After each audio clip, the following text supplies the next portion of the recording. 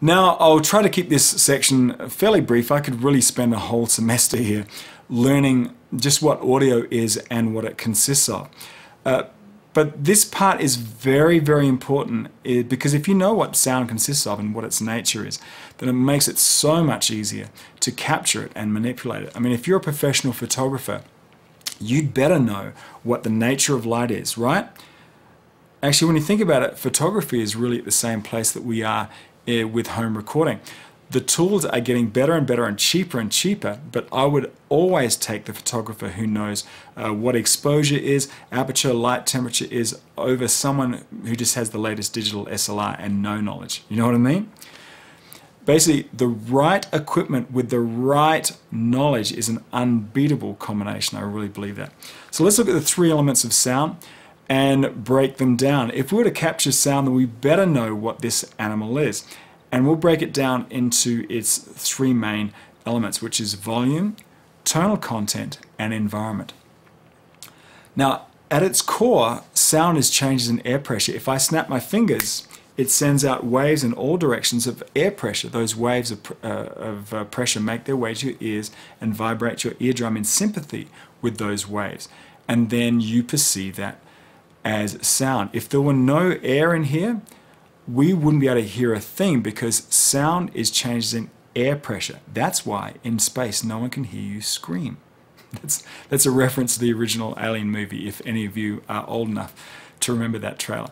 Anyway, get this, your ears are so sensitive to differences in air pressure. You can hear me at a whisper and a yell. Just rub your fingers there.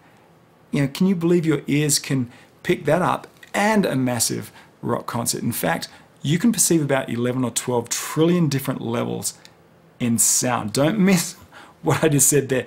Our ears are so powerful they can perceive about 11 or 12 trillion different levels in volume. It'd be almost like designing a scale that could weigh a feather and an apartment block at the same time. Our ears are extraordinary. I'm a big fan. We then have tonal content. Our ears can also detect the rate of those waves. If I was to play this sound, the fattest string of an acoustic guitar, then we perceive it as an E on the musical scale. But what really happened was that your eardrums were pushed and pulled back and forth in sympathy with that sound, and your brain, get this, counted it as happening 82.41 times a second. Can you believe it counted those waves and you perceived it as an E? The next string has your brain counting it at exactly 110 times a second, or an A. Then these are the rates for all the other strings. Now, by the way, a shortcut for saying 110 compressions of air pressure waves a second is just to say 110 hertz. So whenever you hear, say 110 hertz, for example, I'm saying the sound wave is vibrating 440 times a second. Once we get into thousands of hertz, we call them kilohertz, or K for short.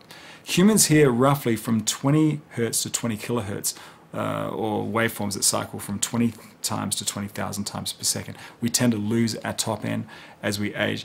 But to hear some of those pitches and kind of get an idea of how they sound, let's play a sweep from 20 hertz to 20,000 hertz and listen to it.